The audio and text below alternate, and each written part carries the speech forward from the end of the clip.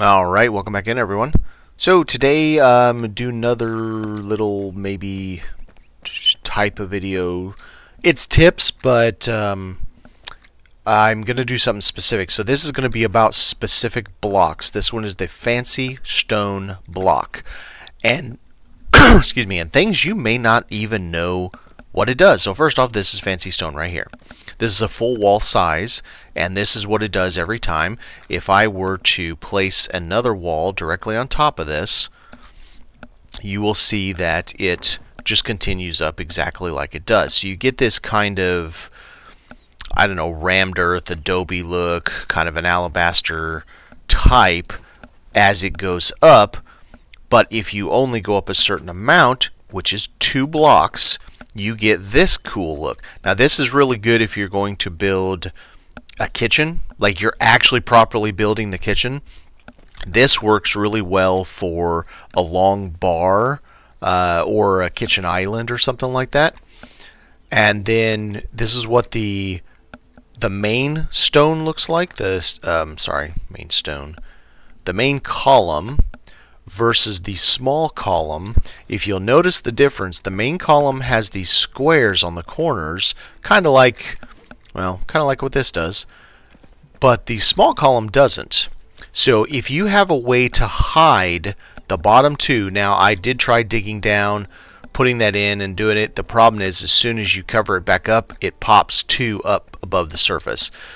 So you'll have to get creative to hide the bottom 2, because that would be an interesting feature you could put in your building, just having this single block wide, like I said, kind of like an alabaster, kind of a drywall look to it. That'd be pretty neat. And then planter boxes. Now a lot of things people don't know, when you place them by ones, you can make what it looks like from the ground. It looks just like a planter box. If you do it too deep, it really looks like a planter box. It even kind of looks like dirt up here. It's not perfect, but it kind of looks like it. And I'm going to show you how to do that part today. So then you go into the floor. It's not stone for the floor. It actually looks like old hardwood, like from the 1900s or something like that. It looks really cool as the flooring, like you can put it in your attic or something like that. But then it's coffered for ceilings. So if you want to use it as a ceiling, it is a coffered ceiling. If you want to use it as a floor, it looks like old timber. Then you've got these interesting looks for different sizes. Now, let's go ahead and build this bad boy because it is just very cool looking. So we're going to go to this number 2, and we're going to use everybody's favorite. We all know how much people love this block. And I think what I want to do is I want to do it's probably not going to be centered, but I want to do the new round window. So the round window is a 3x3. One of the round windows is, there's different sizes, of course. Nice. Love it. Thank you, Keen, for putting those in.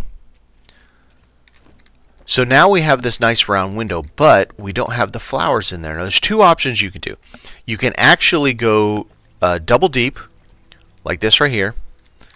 And this is what I did at first. And then take out this layer, using the number 1 here. Take out this layer. Use this polished shelf on the second layer back. It'll stick out a little bit. It doesn't stick out great, but it sticks out a little bit. And then you can use stick pots on them right at the very edge, and they'll come up through. That's if you want to use different than the ones we have that will mount on the wall. Today we're going to use the ones that mount on the wall because, quite frankly, it's easier.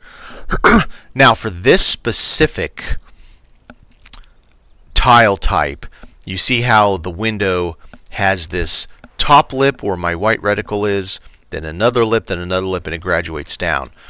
I'm going to use the top lip. I want to center this, but I cannot go all the way up to the top. If I go all the way to the top, I'll show you. Right now, we are pretty dead on. If I now place, we got to go to fancy, nope, wrong way. fancy stone. If I place this now, you can see the pot. I don't want to see the pot. So we have to pick this guy up. And what we're trying to do with this is we need to place it about halfway. You can even go to the very bottom if you just want to make it easier on yourself. Oh, what's halfway? Let's go to the very bottom just to make it easy. Get it centered right to the bottom. The problem is these white flowers. The white flowers have a really hard time showing because of how low they are, how close to the pot edge they are.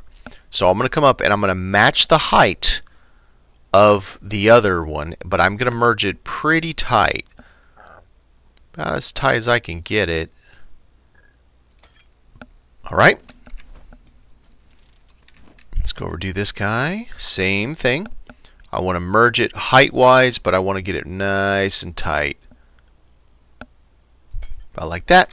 I think that looks good. So now we're going to grab our tool and we're going to place fancy stone block.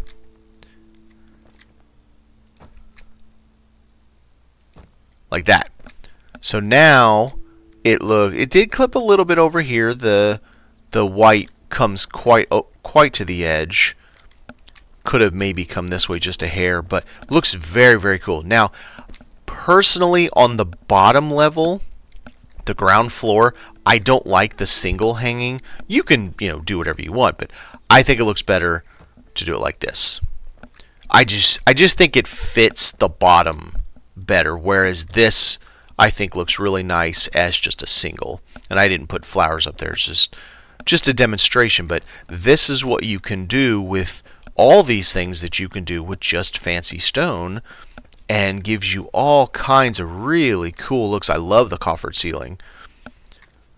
So yeah, I like it a lot. Thanks for watching, everybody.